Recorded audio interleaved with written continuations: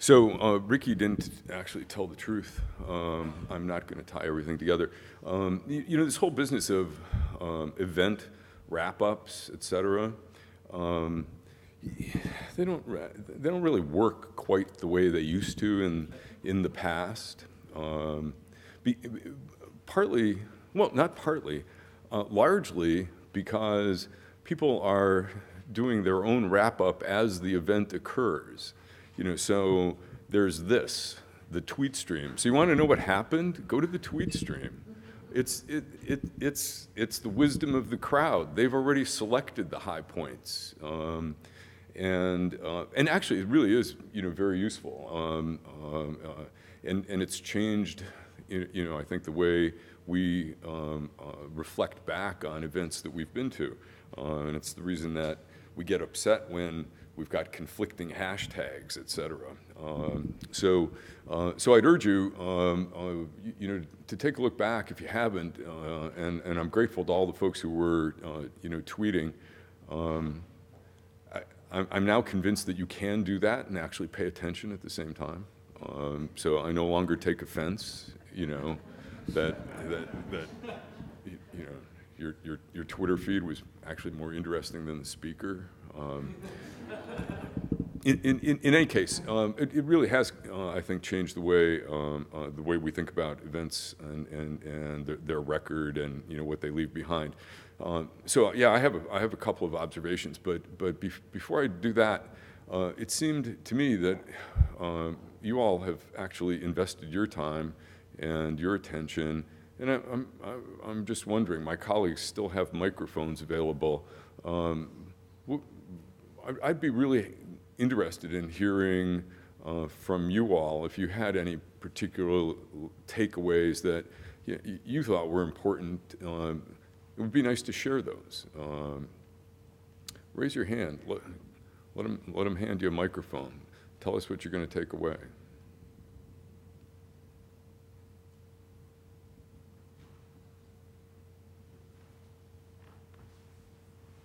Jan. I'll have a go.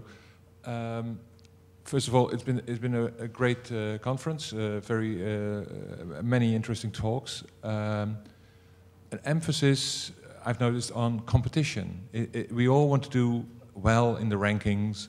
Authors want to do, get the highest possible citation scores, etc. And competition, if, as we heard yesterday, the pie isn't growing, competition becomes a zero-sum game. If I win, you lose. I was wondering, and this is just sort of a philosophical reflection, if you like, if we spend all this effort in measuring impact, wouldn't it be preferable to put at least some of that effort in measuring the societal impact of research and science as a whole, and use that effort to convince funders, whether they be government or private funders, to just put more money in research, thus growing the pie? That's what I will take away from this conference. No, that's an interesting observation, and I think the business about the pie's not growing, it depends on what pie you're pointing at.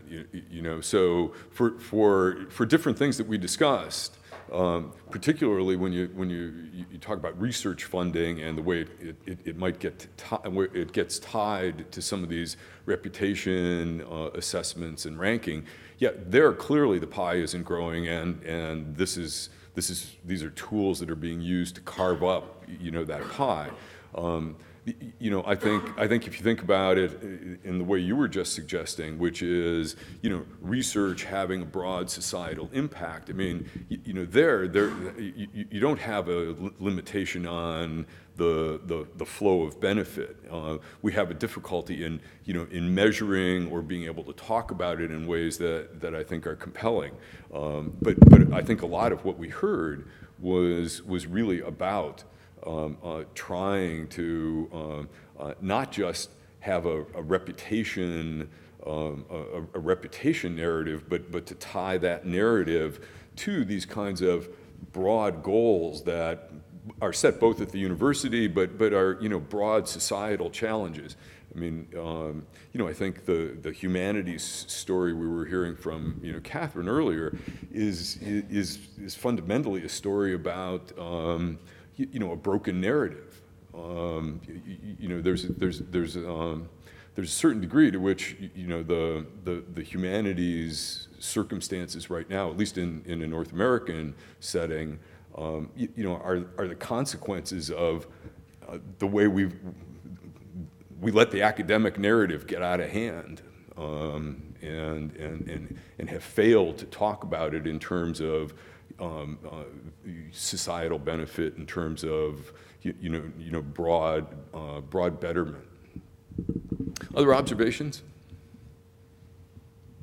Hi.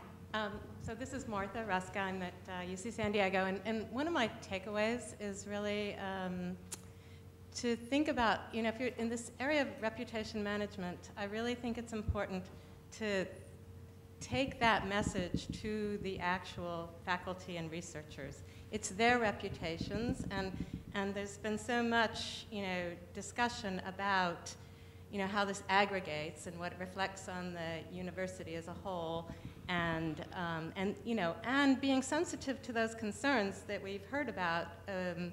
So you're doing what with this about me?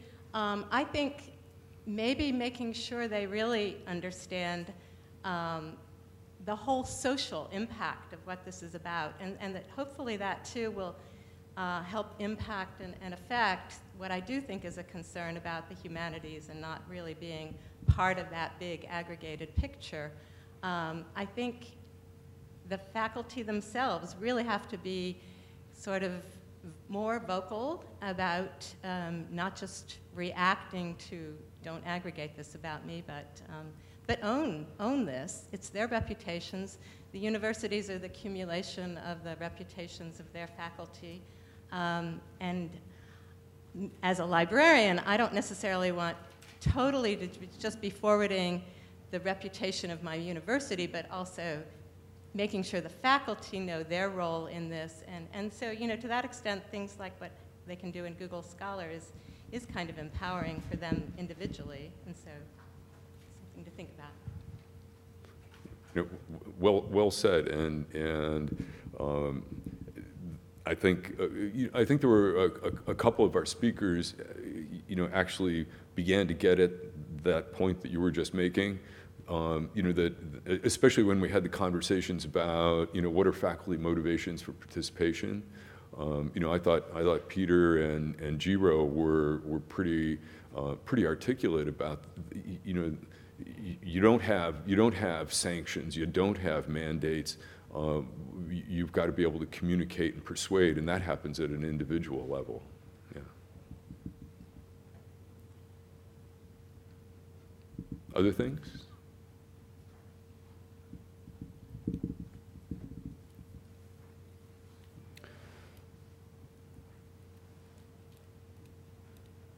Okay, that's fair. I should have given you warning, I should have put like a little card on every table that said there's going to be a quiz. Okay, so observations. I have a few. They're in no particular order, nor have any particular exponent associated with them. They're just kind of some stuff that stuck as we were going along. Okay. I'll start with the most recent. Okay, that we should have tattoos that say that. Conflicting imperatives abound. That kind of summed up the day and a half as far as I was concerned. Some other things though. It was really brought home to me the extent to which the countries represented here that have research assessment regimes of one kind or another that are tied to funding, there's a completely different approach and a completely different sense of urgency. And I think, I think we felt that, throughout. People looking at one another like they're from a different species. How could you behave that way? How could you behave that way? It's really staggering. But a crucial thing to remember, it seems to me, when we have these interactions. That said, the underlying tools and the underlying behaviors and services that are getting built are across different circumstances, whether you have mandates and assessment regimes or not. Those are still areas where we can learn from one another and take things away. I've been an observer of the various ranking schemes and et cetera, but listening to folks over the period was finally, I think, the complexity associated with them and the proliferation of them really came through, and the extent to which we've got to be aware of these things, and that it's a significant task to unpack the complexity and the proliferation. A couple of our speakers who've been leaning against this rock for multiple years, particularly in the circumstances where these assessment regimes exist, even with overt planning and action to try and influence, ranking and reputation, and where it's made, it's been made a university priority, it's really a long-term play. And that came through. So as we do these things, as we think about tool sets and services, as we think about getting the library involved, we're in it for the long haul. These things aren't going to go away, and they shift, but they shift slowly. There's a lot of talk about the library role. I think pretty much everybody who spoke and alluded to the librarian's role, was reasonably positive about what we know, what our skill sets are, and that we actually have a role to play in that broad array of ranking, reputation, et cetera. There was concern about the nature of the skill sets that we have, and maybe they're not as broad, maybe they're not as apt, and we've got to be consciously altering that if we intend to take advantage of the opportunity to have a role. Multiple speakers, including folks who are not part of the library community, said, "Look, you're a neutral party. You've actually got the power to convene. You should be using it." Those are things, and they're separate from the other kinds of contributions that we can make, whether it's help with system design or data contribution or identity management, visualization, those kinds of things that are real specific to certain dimensions of the reputation ranking problem. We can contribute those, but we shouldn't forget the kind of meta opportunity that we have, and that's really around our relative neutrality, our trustedness, and our power to convene. So take advantage of it, was the message I took away. Well, we've already had some of this conversation about motivating faculty participation, and many speakers, alluded to this. I mean, Anurag just did. The best way to get people to participate is to deliver something to them that makes them better off. It's a thing that makes them motivated, and we know the relative degrees of difficulty which they're willing to invest in order to get that good thing. It isn't very high. So the whole complex of motivating faculty participation seemed to me to be, a thing that ran through a lot of comments, and Martha just, I think, mentioned it. The idea that we have to find some place to start, to make that contribution, and that a place we ought to consider as a starting place, building an institutional bibliography, providing a dark archive, building services on top of it. That seemed to me to be a very useful advice. You may have to start small, but you got to start someplace, and that creation, that work to generate an institutional bibliography seems to me to be one where we have standing, not likely to happen in other parts of the institution, and a place where you can summon out partners because they will see the benefit that they might get from having that available, including the possibility of the services built on top of it. there was a lot of conversation in different speakers, both in the questions and answer period, but in their presentations about things that we ought to be doing as librarians as we try to be involved in a helpful way in reputation, ranking, et cetera. It requires intra-university collaboration. We got a lot of good suggestions about, within a university, who are the likely partners. They have different names at different places, but you know who they are. It's not just the Office of Sponsored Research. There's others. People were pretty articulate about saying, this is a communication job. You've got to be ready to invest both up and down communication, internal and external. Managing expectations is really important. This is one of those under-promise, over-deliver moments for us. We really ought to take that as the starting point. We can skip the humanities reference, but that came up again and again, right from the beginning when Keith said, we've got a problem with the metrics associated with humanities research, to the conversation we were just having now near the end. I thought that the ability to tell a story around high-level university goals that are connected to societal benefit was the really important entry point to reputation.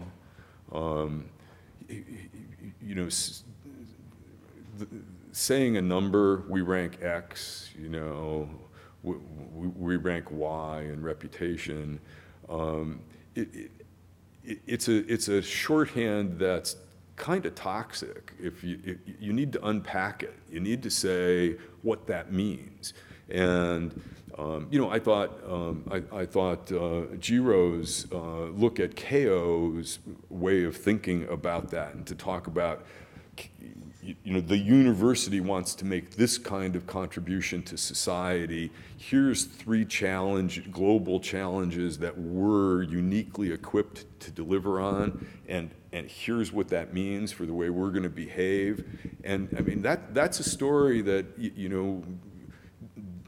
can get told from the bottom up and doesn't have to come from the top down. So thinking about our story as we engage in any kind of support for reputation and ranking activities seems to me to be really critical. And it's the kind of thing that will make it possible for faculty to see themselves reflected in some of these activities. And if you're talking to faculty, 2 words that should get wiped from your vocabulary are infrastructure and assessment, because they don't want to hear it from us either way. And we can thank David for reminding us that that's the case. We could talk about it amongst ourselves, but outside this room. And finally, my favorite phrase was, don't worry about it. The people who are good do want to get better, and they're your allies, so harness them.